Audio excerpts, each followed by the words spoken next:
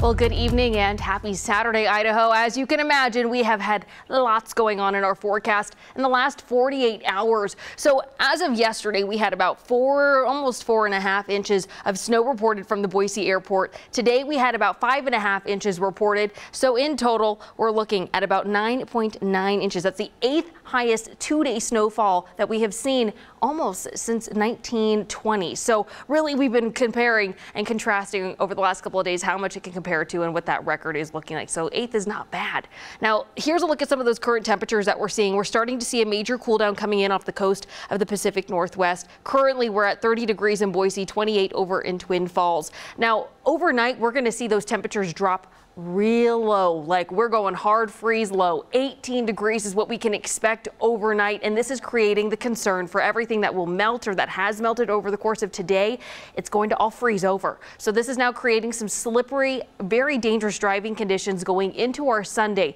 The good news is, though, tomorrow's forecast is looking relatively mild compared to what we have seen. We're looking at a high of 36 degrees, partly cloudy conditions, but tomorrow evening, that's going to be a very different story. We have a secondary system that'll be rolling in late tomorrow night. And here's a look at what's going to be happening. So everything that you're seeing right here, this is the moisture that we're anticipating.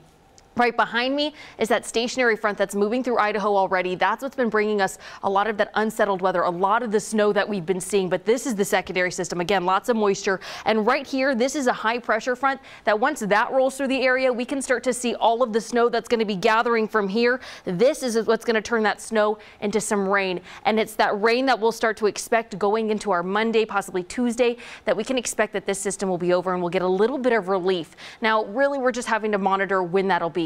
Now, looking at the future clouds and precipitation, here is a look at 12:45 p.m. tomorrow. We're seeing lots of cloud coverage already rolling into the area, bracing us for that secondary system. And then a look at 9:45 tomorrow night shows us that we're already starting to see rain, a mix of the rain and the snow, possibly snow in some parts, but you can expect a majority of that snow to be taking part in our central mountain region and really those higher elevations. But again, don't discredit it. We could be seeing that snow coming in and out of the forecast here in the Treasure Valley region for tomorrow night, going again into our Monday morning.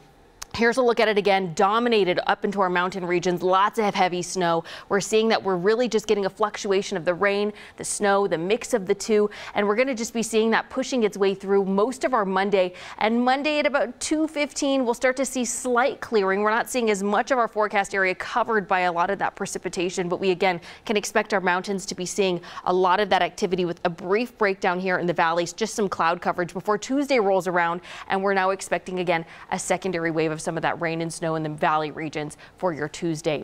Now, looking at some of the high temperatures we can expect going into our Sunday, again, we're looking pretty pleasant considering what we've been seeing. 36 will be the high in Caldwell and Boise. Really, we're going to be staying anywhere between the mid to high 30s here in the Treasure Valley. Up in the mountains, very similar. 36 will be the high in Garden Valley, 35 for Idaho City. It'll be a high of 39 though in Riggins. We can expect some evening snow showers for sure in the west central mountains and even our east central mountains. We're almost seeing a copy and paste scenario for our Sunday in the east and west central mountains. It'll be a high of 27 in Stanley, and in the Magic Valley we're looking at similar conditions to what we could possibly be seeing here into the Treasure Valley. High of 36 in Gooding, really again in that mid to high 30-degree zone. Now, looking at that extended forecast over the next 7 days, here's a look at what you can expect Sunday night. So it's really at midnight going into your Monday that we can expect any activity. And then Monday is going to be taken over by the snow. Tuesday, we're looking at more snow, a brief break in the forecast for your Wednesday, mostly sunny conditions. And then Thursday, Friday, Saturday, lots of activity.